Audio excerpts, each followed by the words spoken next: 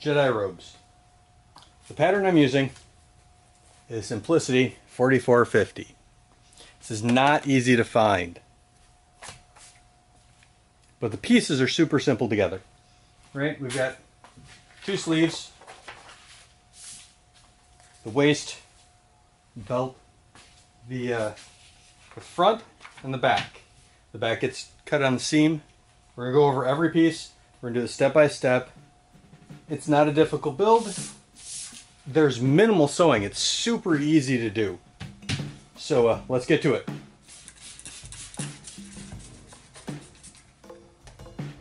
We're going to do things a little different than normal. First off, the fabric I'm using is a Home Depot painter's drop cloth. I use the ones from Home Depot for stuff like this because the robe's a little stiffer. I want a little thicker fabric, and the Home Depot one is just that ever so slightly little bit thicker than the Menards that we used for the Tuscan. This has been washed and dried, so whatever shrinking is going to happen has already happened. But since it's such a large volume of fabric, I did not dye it beforehand. So I'm going to put the whole thing together and then dye it. Don't recommend doing it that way, but this is a special situation. Since it's a drop cloth, I am pressing every single piece first. There's going to be top stitching on it, so we're going to have to interface beforehand. A couple of little things like that, that's going to be different than normal.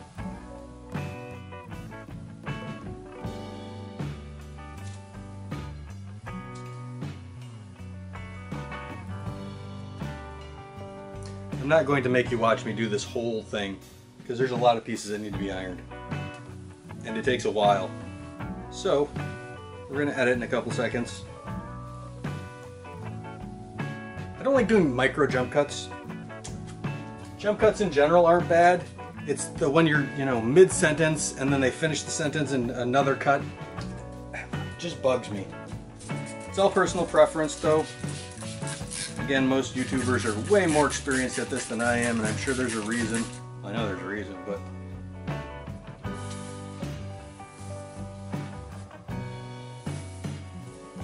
although I do record myself doing the whole thing, just so I know exactly how long it takes.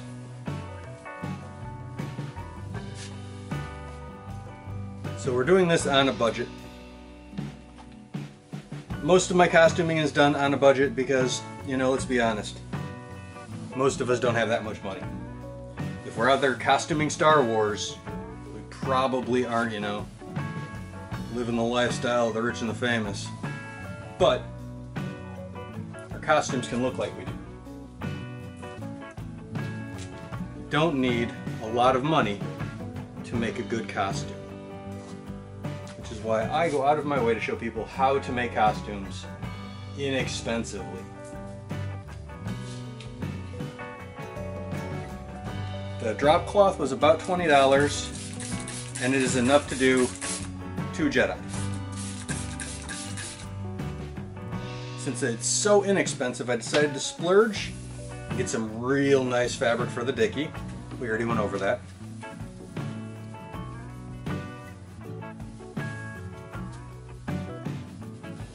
I want people to watch these videos. But more than that, I want people to do these videos. I want people to go out there and make the costumes.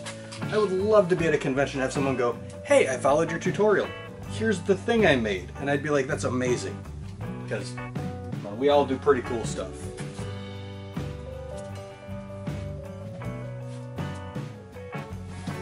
Of course, I do want to be mildly entertaining while I do it. I don't want people to watch it for entertainment purposes. Everything's been ironed and pressed. And I'm interfacing the collar, end trim, whatever you want to call it. And if you look, this has got an angle to it. And this one has an angle to it. This is the fabric side, this is the interface side. You want to make sure you have 2 of each. So you don't have 3 that go this way and only 1 that goes this way. Okay? That's very important. And this is Fusible Interfacing. It's 950F by Suretail. I get it at JoAnn Fabric. All I'm doing is heating it up by ironing. Make sure the textured side is facing the fabric. That's the wax dots that we're trying to melt into the fabric to fuse these two pieces into one.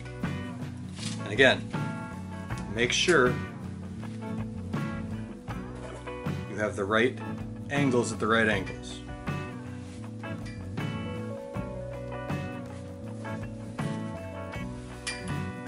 And to fuse this, I'm just heating nice and even, giving it a couple seconds, and letting it cool down.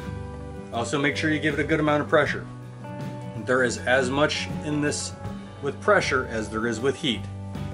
You want to make sure you push these two fabrics together while the wax is melted.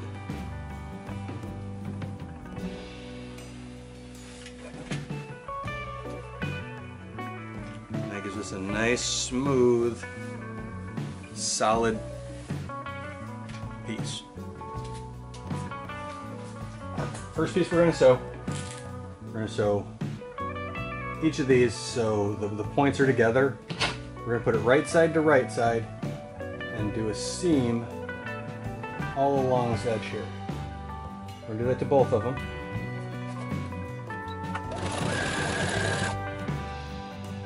And again, we want to make sure that these points are lined up.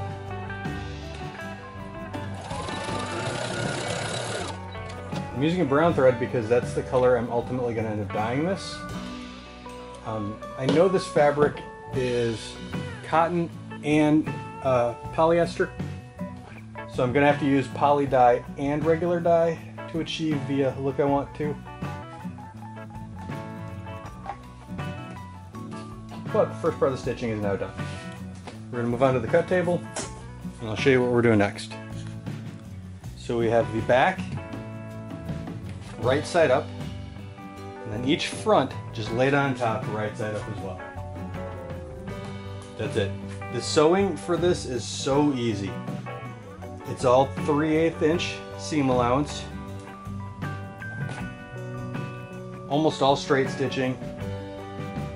The only tricky part is going to be attaching the collar, and even that's not that bad. If we did the dicky together, then it's the same thing as that. Actually, it's probably easier than that because we're doing top stitching, so we don't have to turn everything inside out. We pin 3/8 all the way across, and then 3/8 all the way across.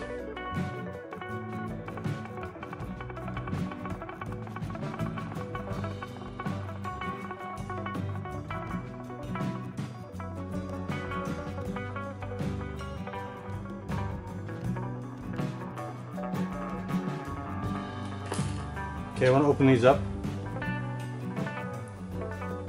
So they stay open like this. So I'm going to have to do a zigzag stitch on each side. So there's going to be 4 of them all together.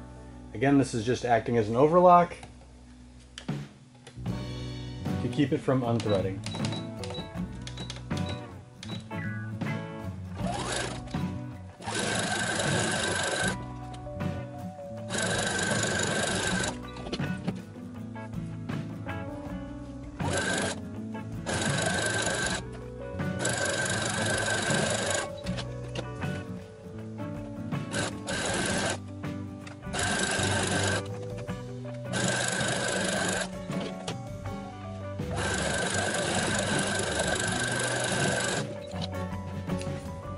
Now we attach the sleeves. So more than likely, this is going to get a piece of Velcro right about here. And that'll hold this open. Until then, we fold everything open, pin it down, and then we're going to flip it over and do the other side. So we want to work with the right side up. The sleeve is unbelievably easy to attach. In Western fashion, all our sleeves are belled. Luckily, these were based off of an Eastern.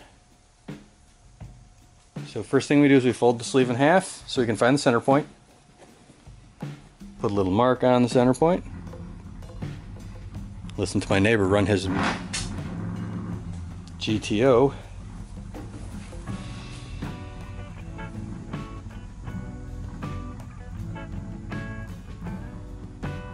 And then we're just going to pin from the center over and center down.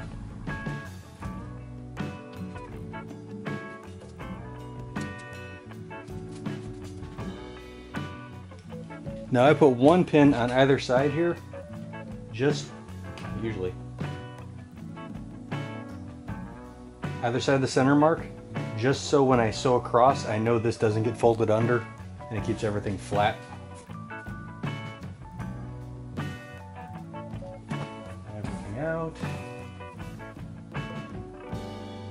Just put a pin right there to hold everything in place so it's out of our way while we sew.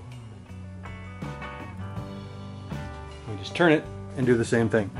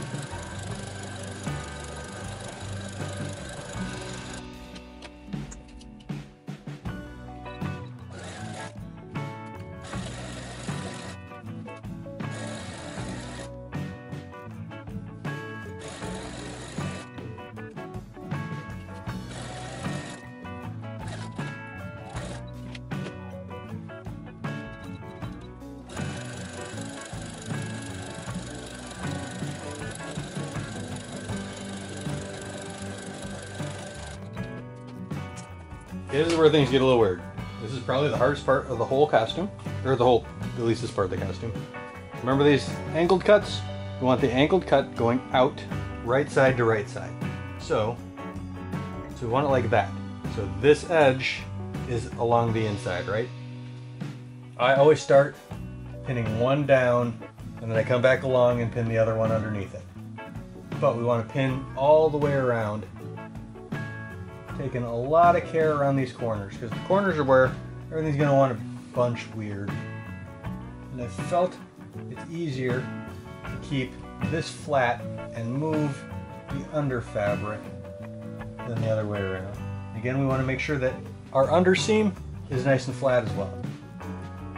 This isn't overtly difficult, it's just kind of tedious. We have to keep in mind we're going to be sewing 3/8 of an inch from the edge. That's where we want everything to be flat. Nothing else really matters. If it's all wrinkly up here, doesn't matter. You just fold it so it's nice and smooth. What I'm doing underneath is I'm using my fingers to flatten out the fabric. Once we get past this turn here, smooth sailing. So everything else is just a straight pin all the way down. There's a slight curve right here, easy to pin.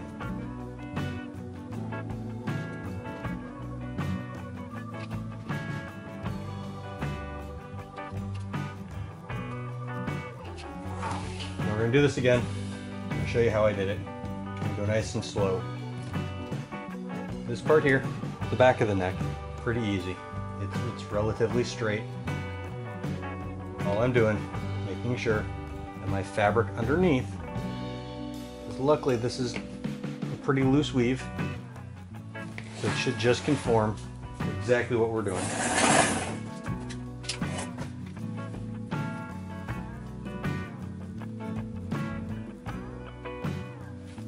Now that the curve is done, the tight curve, everything else is just cake. We're just going to pin and move, pin and move.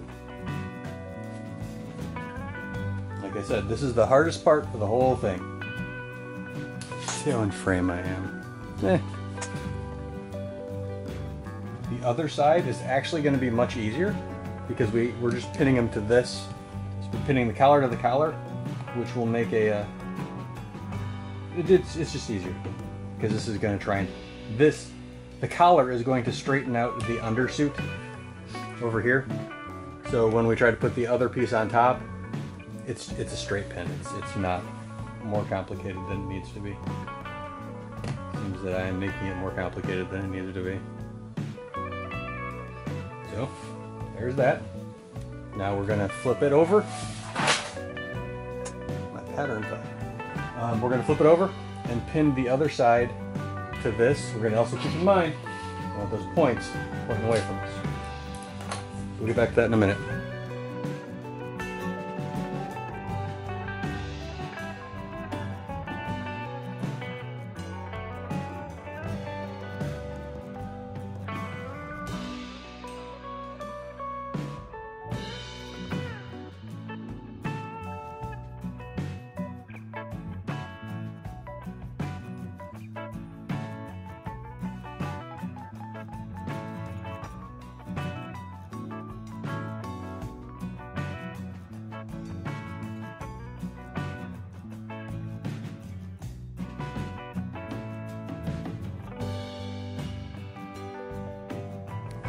So now this is just our standard, excuse me, 3/8 inch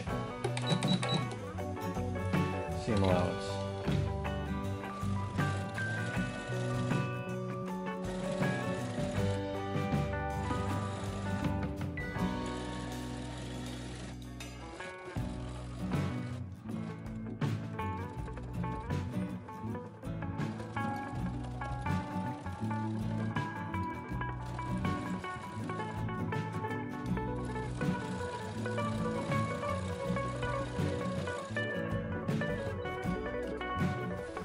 Okay, I've pulled all the pins at this point.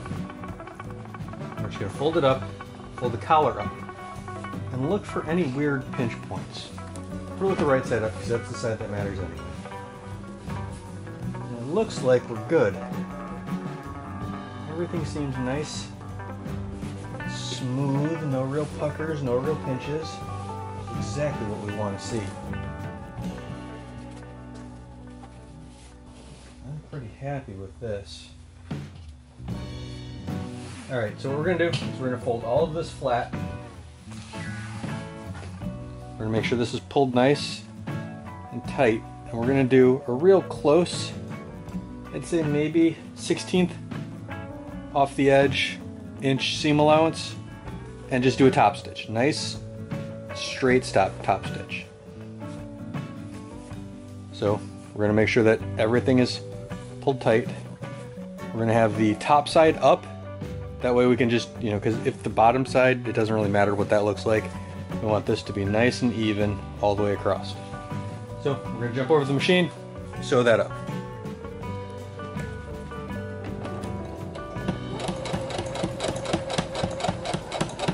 So all I'm doing is running this edge of my fabric against the inside edge of my foot. That keeps my spacing nice and consistent. I don't have to worry about anything. I just look and stitch.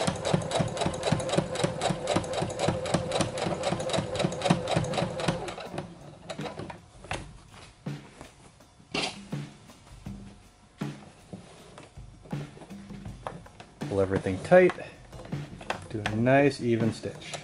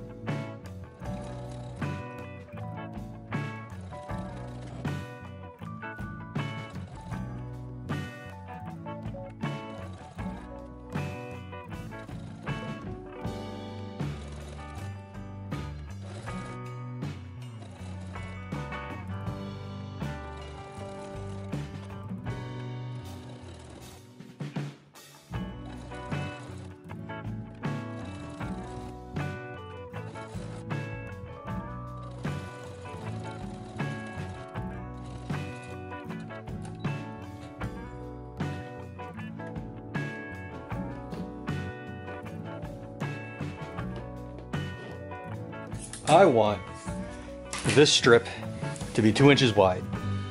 So I put my tape measure down and I'm putting a mark every couple inches at 2 inches. So what I'm going to do from this point is I'm going to fold the top side down and press it, and then I'm going to fold the underside in to meet it. So we're going to have a nice clean line right there that I'm going to top stitch right on the edge, just like I did with this side. First, I mark 2 inches along the whole length. So that's about all the pinning I can do for today. Now I go to the seat of my pants kind of sewing. This is what I prefer anyway. I'm going to sew the edge just like we did this side. Now I could have sewn this piece on, then sewn these two pieces together and fell stitched all along here. It might have made a slightly better look, but I don't think it would have been worth the time and effort to hand stitch. So instead, I'm doing it this way. I like this because it's a quarter of the time and it looks just as good.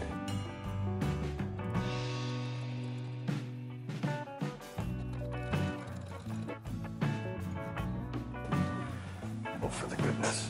This is hard to do with the camera in the way.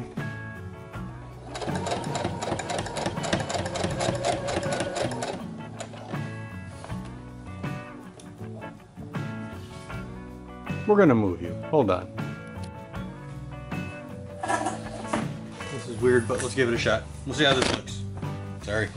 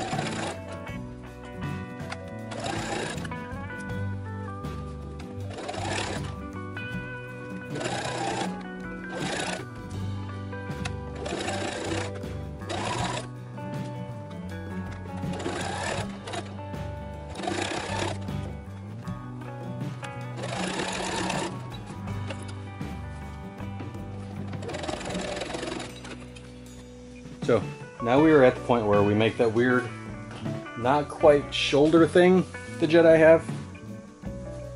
And it's super easy to do. We're going to mark over, measure over 3 inches from the top shoulder seam, and this is the sleeve, and then measure up 3 inches, right? And draw a line between our two marks. And that's where we're going to stitch. What we do is we pick it up right about the middle, fold it over. So we want this line to be just shy, and poke it through, of this seam.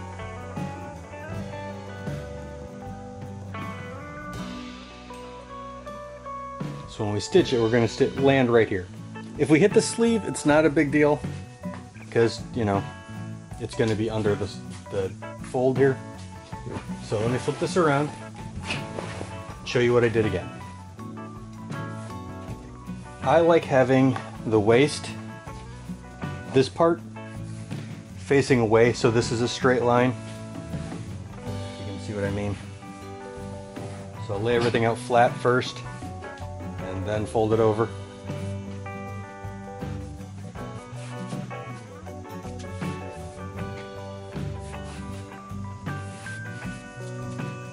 mark over 3 inches from the top shoulder seam, over 3 inches, and we mark up 3 inches.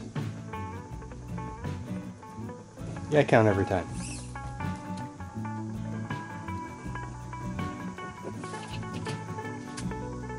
Pinch and fold. So I can feel the seam underneath, and I know it's right on this edge.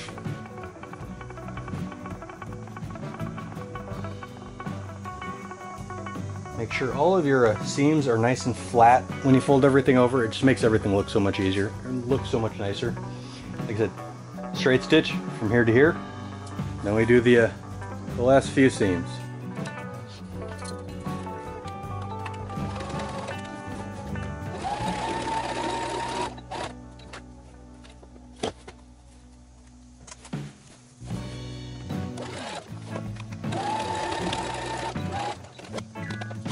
So I have laid this out with the right side up, back on the cutting board here.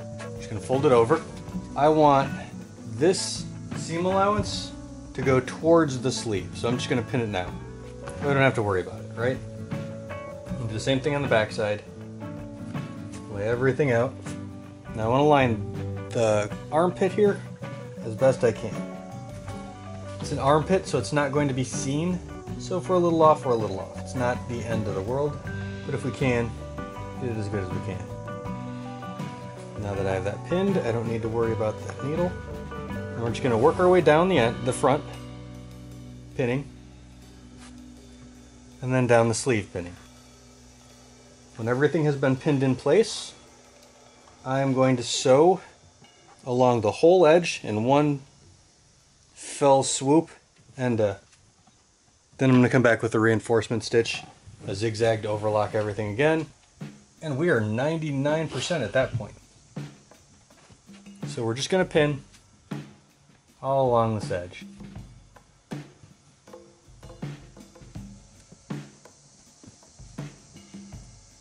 Now at this point, things aren't going to line up right.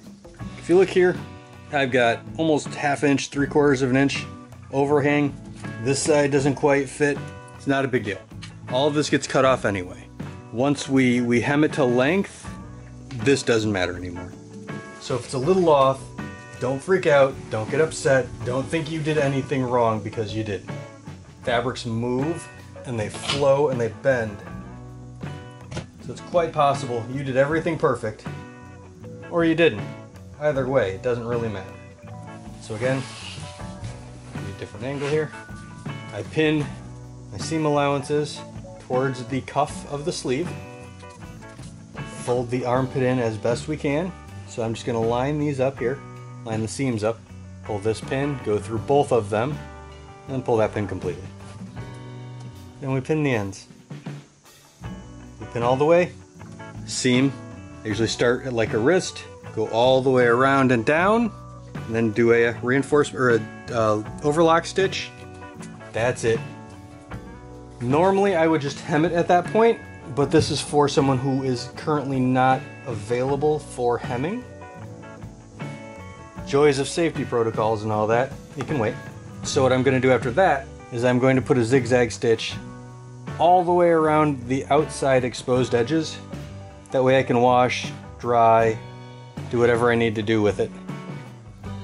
But this Jedi's 90% done at this point. At least the Jedi Robe. Too many Tuscans, they keep wanting to call it an outer robe.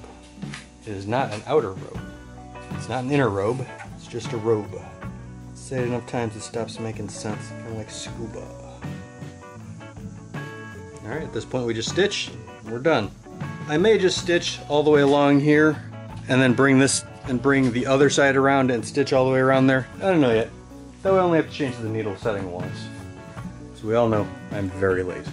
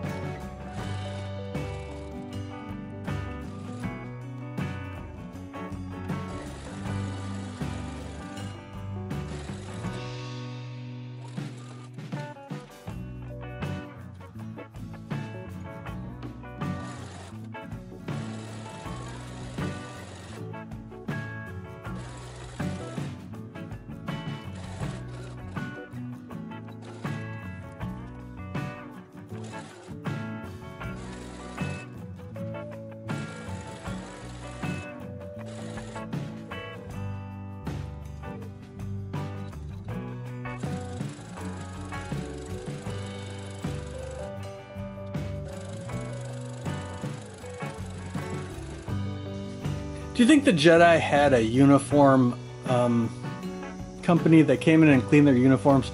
Like, was there a Jedi equivalent of Sintros or Unifirst?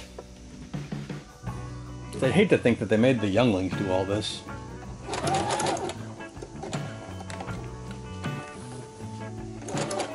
They probably made the younglings do all this.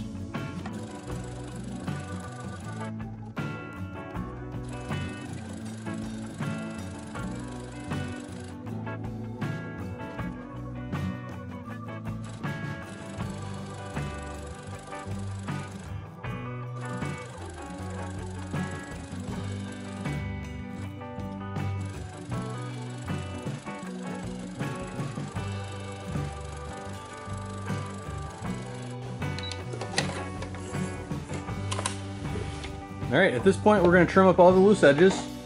You know, get rid of all these little wispies.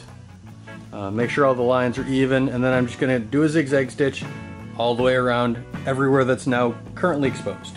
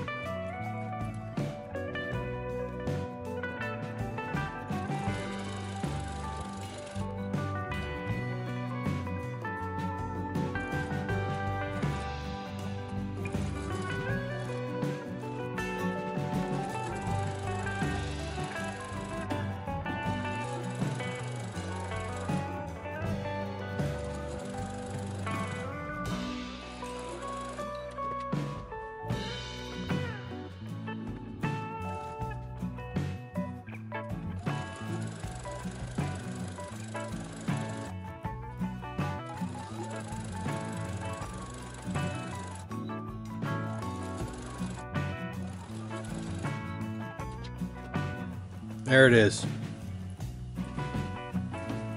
Not bad. The mannequin's much smaller than the intended person, so it doesn't fill out quite like it's going to on that person. Once I put the tabards on, the weight sash around the middle, and then the belt, I really like how it looks. I mean, the light with the dark, it's going to be real hard to dye this thing. That's the next step. I do that off camera. You're on your own for dyeing. But this is not bad. I really like how it looks.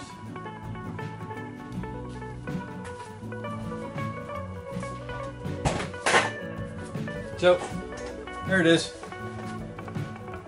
The Jedi Robe.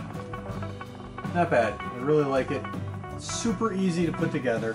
There's very minimal stitching. The hardest part's finding the fabric you like. Like I said, this is a drop cloth from Home Depot, so you don't have to have fantastic fabric, but there's just a grain to this, a texture that I go crazy for texture. It's just what I do. Now, I'm gonna hem the sleeves once I have the person here and can figure out how long they need to be. I'm gonna hem the bottom the same way. And when I hem, it's just going to be a fold, about ½ inch, another fold, and a stitch all the way around. It's super simple, super easy. It's stuff we have done before. If you've done other videos with me, it's stuff we've done before. If you haven't done other videos with me, perhaps you should. It looks good. I'm very happy with how it turned out. I can't wait to see the whole thing together. Can't wait to see someone else make one too. Perhaps you should make a Jedi. All right, let's try this again. Well, this time we're gonna do it right. So I have 2 pieces of Velcro. They are roughly 3.5 inches each. I want to place the first one 1 inch from the top and 2 inches over from the end.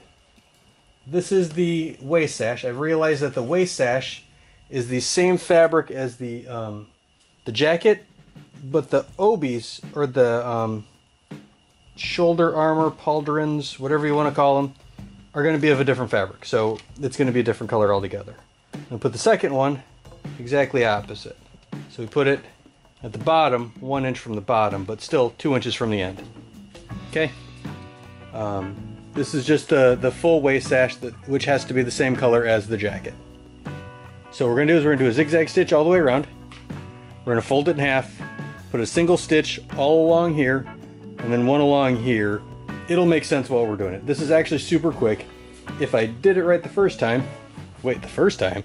Isn't this the first time? Of course this is the first time. If I'd done it right the first time, we'd be done by now. But here we go. Back to stitching. Simple zigzag stitch all the way around the perimeter of both of these.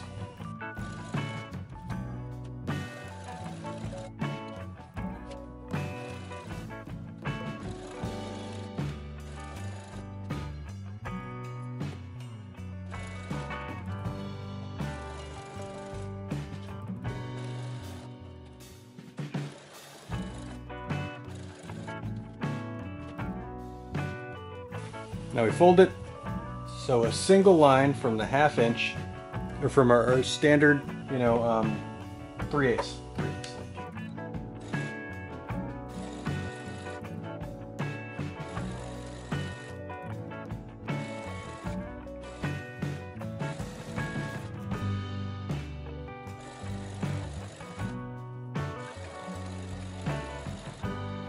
Alright, now we're going to lay it flat, and we're going to take the seam that we just made and put it to the middle mark of our waistband. And we're going to do a stitch all the way across here.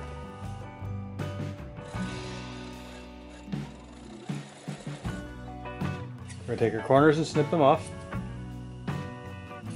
and then turn the whole thing right side out. So we're just turning it right side out. Now, the reason we did the stitching like we did with the Velcro is so when we do a top seam, this is nice and flat. We don't actually see the Velcro. It's like doing the pockets of the jumpsuit, except I wanted to do one piece instead of 2. Now on the other side of the waist sash, we are going to put the other Velcro. Now the other Velcro doesn't matter because it's the underside, so we can just stitch it straight on. But we're going to stitch it laterally. That way we have the most contact when we go across. First thing we're going to do though is do our top stitch just like we did for the collar on the jacket. We're going to do nice and tight to the top. It doesn't need it, but I think it'll add a bit of uniformity to the costume.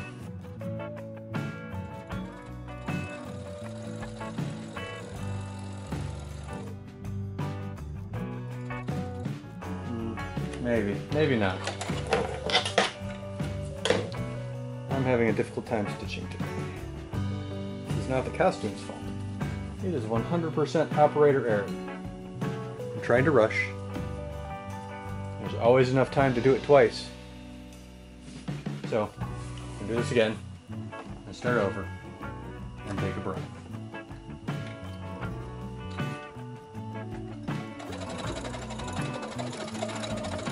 Make sure our lines are nice and in the middle. We don't want anything to be twisted weird.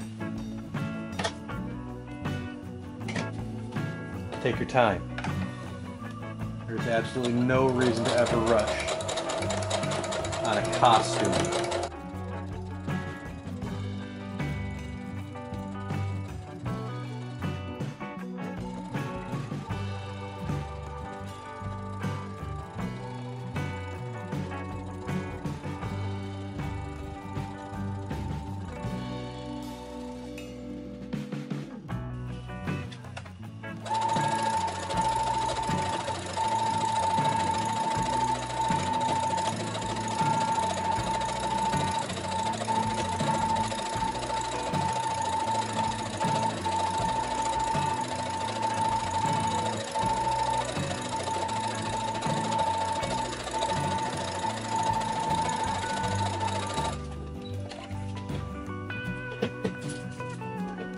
Since I'm pulling seams for a minute, I'm gonna rant.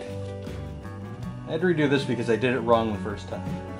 I was rushing in a hurry because I want to dye the tunic, right? And had I just done it right the first time, taken my time, I'd be done by now. I'd be in there dyeing this a nice charcoal. Actually, the color's graphite. I'm kind of excited about it. But I rushed, so I have to do it twice. Well, you don't know it's actually 30 times, but you know, let's not get technical. There's never a reason to rush, and there's never a reason to beat yourself up. If you're just starting out, and your stitches aren't as neat or as clean as mine, I've been doing this a real long time. You'll get there. If you don't think your costume is up to snuff, don't beat yourself up over it. Use it as a learning process. Get better next time. I didn't start out good.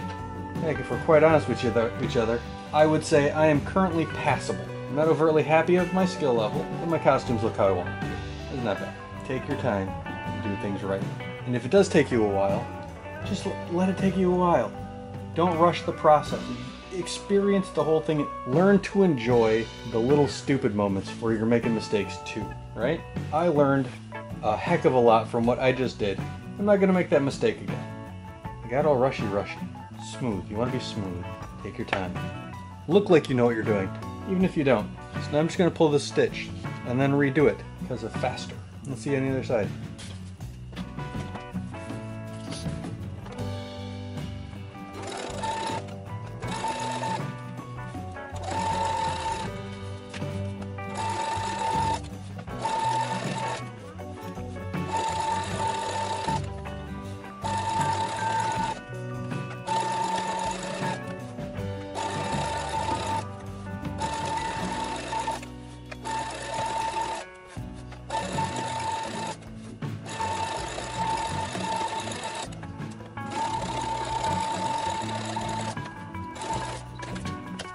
Alright, so the waist sash is now done. Well, as done as we can do it until I have full sizing. So we have Velcro on this side, and if you look, there's nothing here. It's nice and clean. So what's going to happen, we're going to put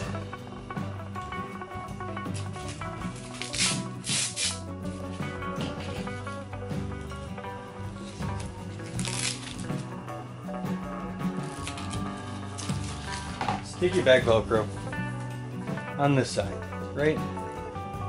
This goes back behind the behind. It's in the back. That just gets sewn into place. This doesn't matter because this is going to be touching the skin. We can put it wherever we need it to be for proper sizing. With the Velcro this way and this way, we have more play all around on where we want to place the final seam. So we put the Velcro on, holds it in place. The Velcro doesn't really hold this on.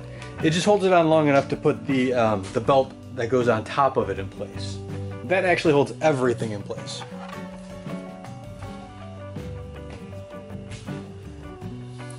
But for now, it's good enough. I'm going to put a zigzag stitch all along here, just so I can dye.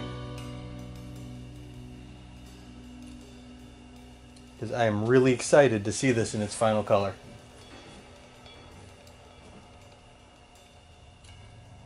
The next video in this series, which is going to be the next video, is going to be the tabards.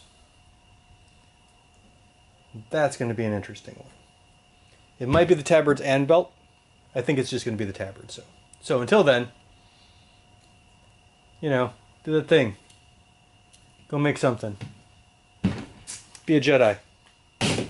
Be the Jedi that Obi-Wan wants you to be.